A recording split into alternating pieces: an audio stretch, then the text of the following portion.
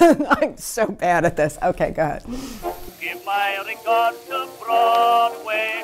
Remember me to Herald Square. The hottest ticket this season is a ticket to Betrayal, which stars Daniel Craig, who is famous for playing James Bond, and his real-life wife, Rachel Weisz, who won an Oscar a couple of years ago. They play a married couple, and the wife has been having an affair.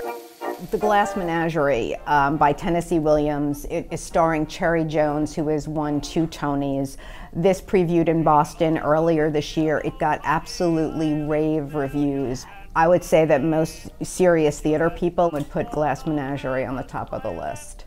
Last season was especially awful. There were a lot of high-profile flops, both by established playwrights and new works that just did not go over well with critics or audiences. So people are hopeful, but it is a very serious slate of plays.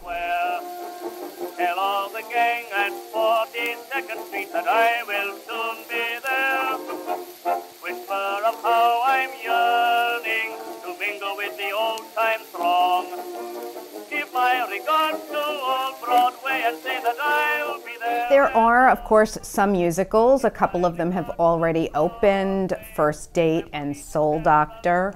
One that's getting a lot of buzz is Big Fish, which is based on a movie. And people are really excited about seeing After Midnight. Winston Marsalis is part of the creative team that put it together, and it is celebrating the music of the jazz age in Harlem.